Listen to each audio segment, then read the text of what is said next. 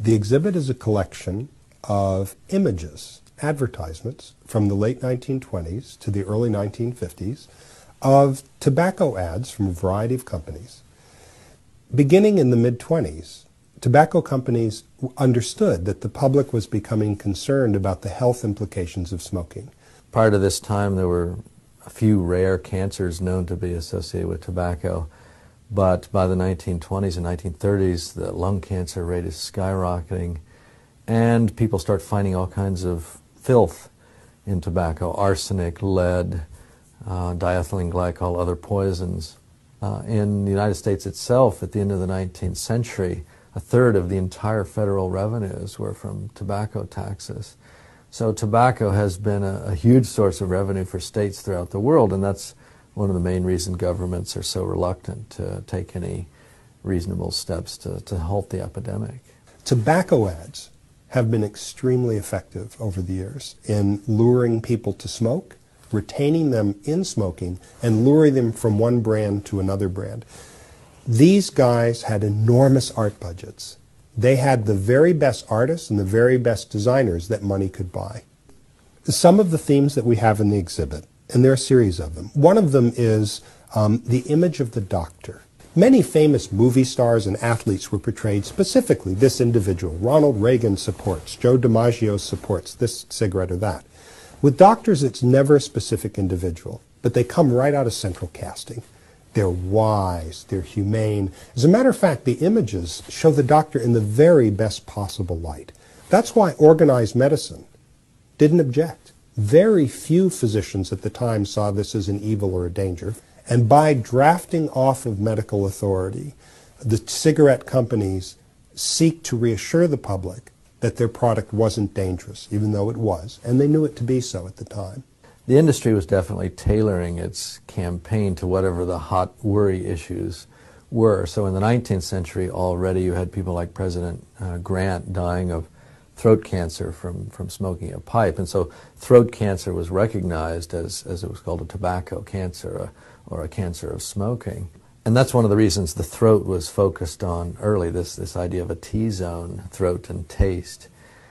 The industry also talked about things like toasting. You know, we toast our tobacco, and that's because some people had worried about tobacco as a cause of tuberculosis, and the idea was that toasting was like sterilization, and so we sterilize our tobacco so it's free of germs. One of the other devices they used was tread on the public's belief in science. This was a time before the skepticism of today about science. You know, science during this era was, Buck Rogers and beyond. People looked towards the future very optimistically. It was before the atomic bomb, for example. So the cigarette industries understood this authority. So they used pseudoscience. You might see somebody who's obviously a scientist sitting with the cigarette looking through a microscope, or a scientist with an early space program motif behind them, or a scientist with a laboratory behind them. And very often they quoted scientific studies that were completely invalid. Often they were paid for by the industry to make a specific point rather than to ask a question. And that these were very simplistically put out as scientific findings about the safety of their tobacco product. Marketing to women is very clever. Before World War I, if a woman was seen smoking, it was a direct code for prostitution. Normal, God-fearing women simply didn't smoke. Now, beginning with the women's suffrage movement and with the sense of women's independence in the 20s, the companies began to sponsor learning sessions for women to teach them how to smoke and how to inhale and how to fashionably hold a cigarette. So by smoking, you're going to stick it to your husband or stick it to your father or whatever, and this is a sense of your freedom. In the 20s, they had this wonderful, I say in the sense that it brings wonderment, reach for a lucky instead of a sweet, directly looking at women's waistlines. If you don't smoke, you're going to eat more. And this is a common theme in advertising through the years, although there it was very clearly articulated.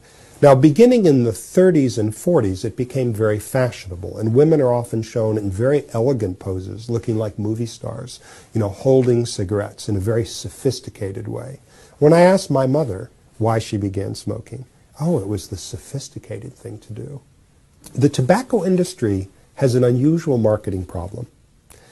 People begin using their products, begin smoking, when they're teenagers or young adults.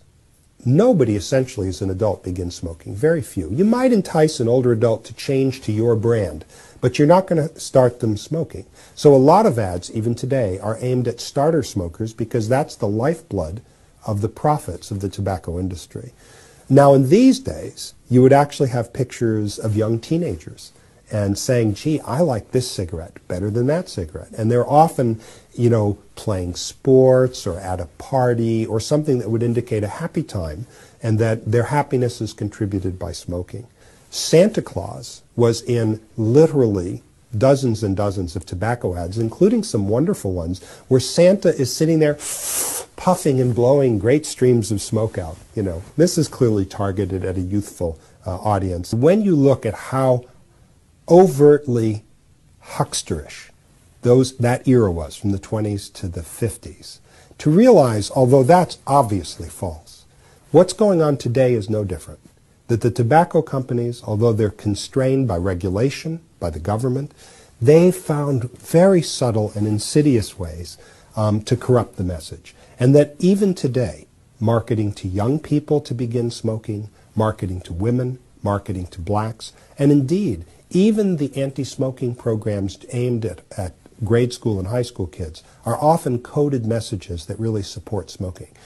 You have the effort to promote smoking in Africa, in the former Soviet Union, Latin America, and of course China, Asia in general. This is where the big market is because a lot of the American consumers have realized what the hazards are and smoking rates are on the decline.